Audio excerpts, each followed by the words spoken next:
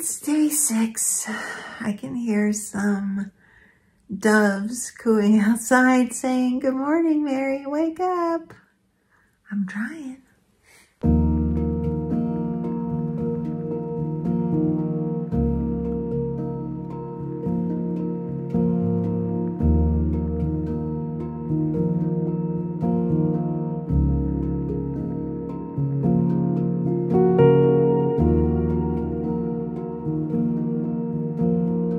It is Saturday, July 13, 2024, day 6 of this roller coaster adventure of 30 days of following my dreams. And before I tell you a rather valuable lesson that I've already learned this morning, I wanted to mention that this weekend is a bit nutty around here because tomorrow, Sunday the 14th, is Bastille Day, and Monday is also a holiday, of course, because of the holiday on Sunday. But the Olympic flame is also paying a visit to Paris tomorrow and Monday. It will then circle around other parts of France and land here before the Olympics begin on July 26th. So my husband and I are trying to decide if we want to try to brave the crowds either tomorrow or Monday to catch a glimpse of the Olympic flame. So that ought to be interesting. But the other thing that I wanted to say has to do with creating and sharing what we do. This morning, basically the first thing I did when I woke up was I reread what I worked on yesterday on this novel rewrite. And I realized it wasn't as bad as I thought it was, but the more important thing that I realized was that it's really just my responsibility to do the best that I can. Then when I share it with people, they will decide whether it's worth reading or not. That's not really up to me. It's like with these videos, you know, I'm putting them out every day, and whether people watch them or not is not up to me. That's not what I'm doing this for. I mean, yes, it's nice to connect with people. I've loved the interaction in the comments. I have appreciated getting some more subscribers and some more views to my YouTube channel. But the main reason I'm doing this is because it's activating my creative force inside myself. It is challenging to me. It's pushing me in some new directions. And it's allowing me to feel creative in a whole new way.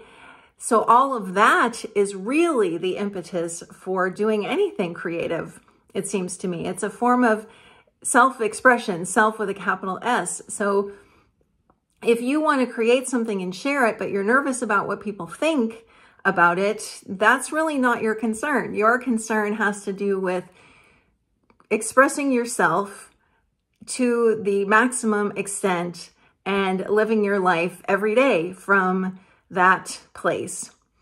So my plan today is to try to sort out maybe another 500 to 800 words of my novel rewrite, practice some French, of course, and I may work on another business-related project that I really want to complete within the next month or so, and it's going to take me a while to do it, so I'd love to get a little bit of a head start on that today. So let's see what happens on day 6, shall we? I've been cynical, oh so cynical. Never thought somebody could save me from another fall, from another scar. But I'm all healed up, standing steady. I couldn't see colors, it was all in gray, till you showed me every shade. Now I feel like summer on a rainy day, like there's nothing left in my way. So if I ever lose my mind, I'll be fine, 'cause you're my silver lining. And if my world comes crashing down, I'll be fine, 'cause you're my silver lining. Yeah, you shine like a ray. It is almost 6 p.m. here today, and this day just flew by, absolutely flew by. On the writing side, I did manage to continue working on my novel rewrite. I rewrote the next about 800 words, so that was more than I thought I could get done. So this very first part that's now about 1,600, 1,700 words, starting to feel a lot more cohesive, a lot more, oh, I don't know, satisfying, something like that. I don't know. I'll probably feel differently about it when I look at it tomorrow, but for now, it's good. My French study was limited to interacting with people in the supermarket. That's just the way it is. I will get back on that tomorrow. What else was on my mind today was that we just want things to happen so fast, don't we? We want, quote unquote, success to happen fast. We want to see results fast. We want to know what's going to happen tomorrow, right now. You know, it doesn't work like that, does it? With my YouTube channel, for instance, it's one video at a time. With my novel, it's literally one word at a time. And, you know, I think that it helps to remember that it's always one brick at a time. No one ever succeeds at anything quickly. And as we've talked about before, it's not even about achievement or success anyway. It's not even about enjoying the journey. I don't really like that phrase too much. It kind of bugs me. To me, it's more about what am I discovering about myself? And what am I discovering about life itself?